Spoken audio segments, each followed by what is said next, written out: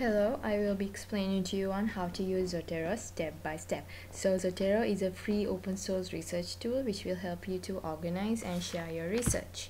The steps are being explained as follows from 1 to 7. So the first one will be downloading Zotero Standalone from the Zotero webpage.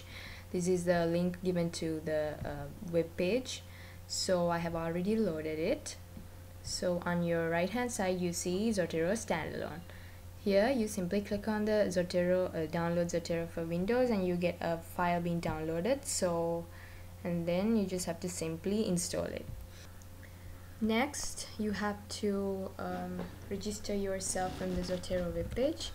So here on your right side, top right side, you get the link to register. Click on it and you get this page where you have to enter all these details, and you click register. After that, now you have an official account on the Zotero webpage. So next you have to go to preferences on your software and add those details. So here's your downloaded software. So you have to click on the tools tab and you get preferences. Click on it. On the general tab you have to have all these boxes being ticked. Next, move on to the sync tab, and you have to enter your username and the password you entered on your web page to register yourself, and make sure you have this sync automatically box ticked, and then click OK. So this will allow you to sync all your documents to your web page. Next, we will be adding a collection.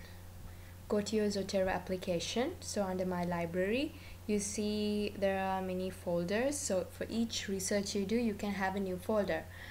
On this corner with a folder, you can click it to get a new collection, and you can name this collection with whatever you want according to your research. I will name it tutorial. Click on OK, and there you go, a new collection.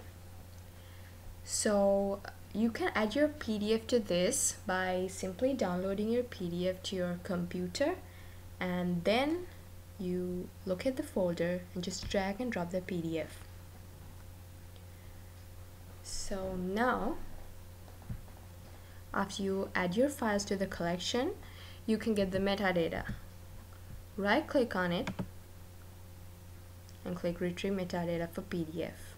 So you have to have the internet connection for this. If you get the metadata, you will have a green color tick here, else you will get a red color cross. So always try to download your papers by using websites such as IEEE or ResearchGate. So you will always get your metadata.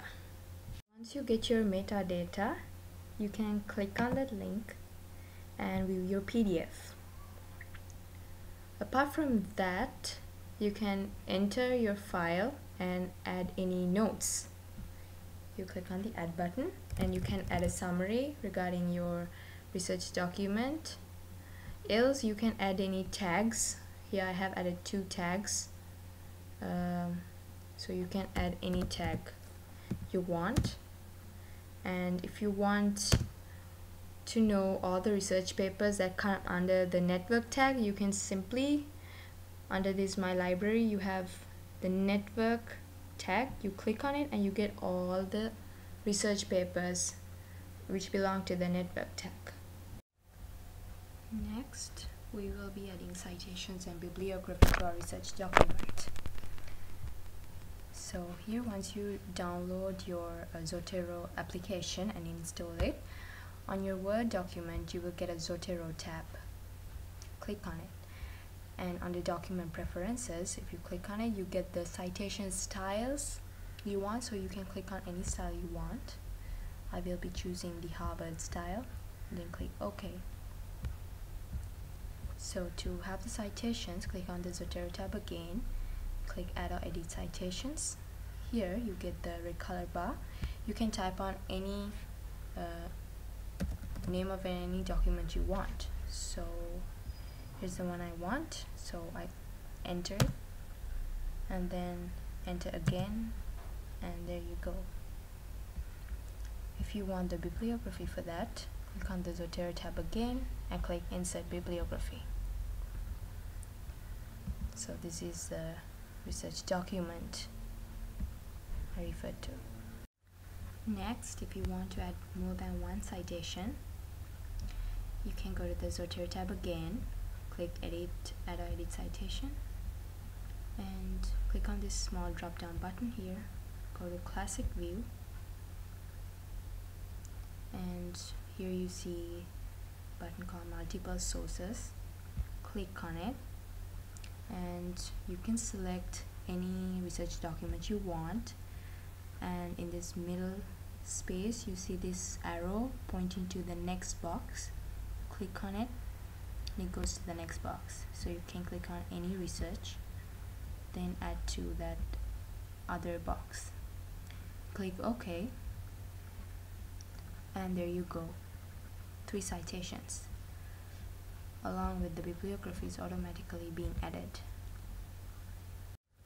So these are some very small but important steps that you can use Zotero for. It might seem complicated, but once you get used to it, you'll feel that it's way more better than individually inserting your citations as well as your bibliography. Thank you for watching.